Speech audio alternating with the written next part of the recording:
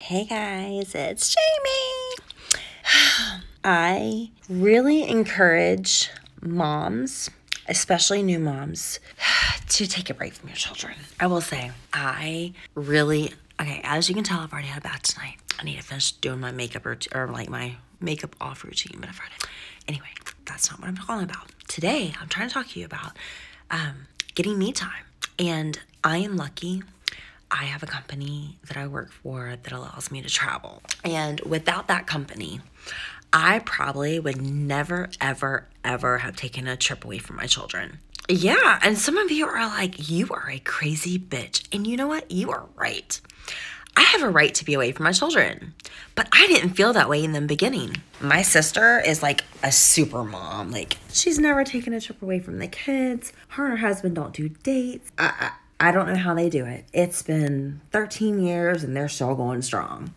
I mean, I need that time. And I didn't realize I needed that time. I thought I was fine. I was like, I don't want to go on a work trip. I'm good.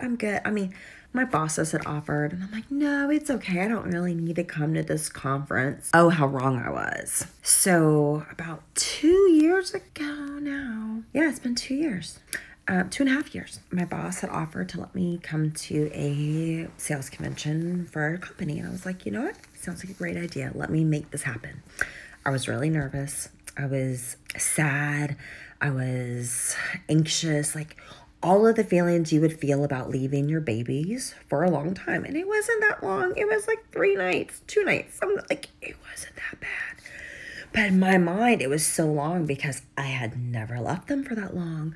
I was always like close to them so they could see me every day. The only time Jackson, my oldest JB, was ever away from me was when I gave birth to my youngest. And then during chemo treatments and surgeries that happened through the cancer treatments, they spent the night with my sister. But they always saw me every single day. In person, hugs, kisses. I was traveling. They couldn't hug and kiss me. What? Now, granted, I'm lucky. I live in an age of technology. Hello. FaceTime, Skype. It's amazing. Moms, use it. I'm serious. Use it. It's hard. The first trip was emotional. My youngest he's 3 now, so he's a little over a year old. And he was sad and he was mad. But you know what? He was okay. He was loved. He was safe. And the next few trips were easier. And this trip, I was like, hell yeah, I'll go. Sign me up. And I'm always willing to travel now because for a few days, I am not mom. I am not wife. I am not a daughter. I am Jamie, who is fucking amazing at her job. Done. There's days that I'll falter, but at the end of the day, I'm pretty amazing at what I do. And I need to be reminded of that because at home, I feel like a complete bumbling idiot because I have 2 small children who make me feel like I'm the worst mother in the world all the time because they don't get what they want. So sometimes we need that break. Now, not everybody's as lucky as me, not Not everybody gets to go on a work trip, but I really encourage you, plan a trip with your friends.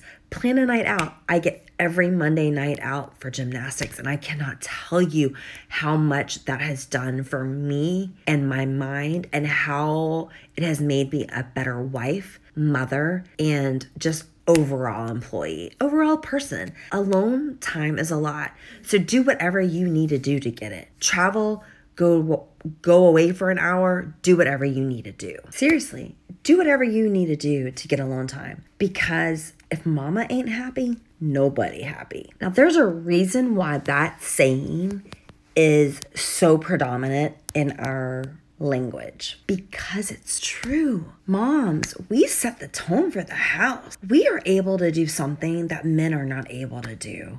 We can set the tone for our entire house. If we are happy, everybody else falls in line. Even if they're grumpy, they fall in line because we're happy and we set the tone. We cannot set the tone if we're exhausted, if we're tired, if we don't get me time. And I know you single moms, I know you're struggling. Trust me, I know. I see my friends and I wish I could do so much more for you guys because you struggle so hard because you don't have that person to lean on to say, hey, I'm walking away from the kids for a few days, or I'm walking away from the kids for the next 30 minutes. You're in charge. I say that all the time. You're in charge. No, I'm not in charge. And I tell the kids, I'm not in charge. Daddy's in charge, not me. But you single moms can't do that. So I urge you to reach out to your friends, to your family, to whoever you need to do and set up a regular date. If you can afford it, babysitter, great. But most of us can't afford that shit every week. So if you can't, set up a time with a friend who loves you. Trade off. I'll take your kid this day if you'll take my kid this day. Whatever you need to do to get alone time, do it. Because if you are not happy, you are not content, you are not okay in your mind, you are not going to be okay for your kids. That is super duper important. We are raising the next generation. If we cannot control ourselves, if we cannot show them self-care is important, they're not going to realize it. The men we are raising are going to be like, my mama didn't need self-care. Why do you, wife? That's not okay.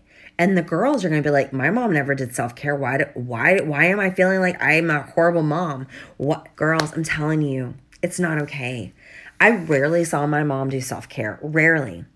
And my sister rarely does self-care. And I'm not saying that as a detriment at all. Like, they are amazing women. They rock this shit. They don't need it. I do. So for a while, I felt like I was inadequate. I wasn't a good mom. I wasn't a good wife because I needed this. And I felt selfish for it until my friends and my therapist were like, you are not selfish for this. You have to have this. And they're right. I have always needed time to myself to recuperate. I'm an empath. I take on other people's feelings. I take on other people's energies. I need that time to recoup my energies, to replenish myself, to be able to be good for my kids. I need that self-confidence that comes with doing gymnastics, which comes with going out to an office every once in a while. I'm not good in an office every single day. That really stresses me out. It makes me a horrible mom and person all around. But going into an office once every 3 months, once a month, gives me just the boost I need to remember that I am relevant, I am important, I am smart, I am capable, I am pretty freaking awesome. And you are too. So do whatever you need to do to make yourself feel that way, because that is where you should feel.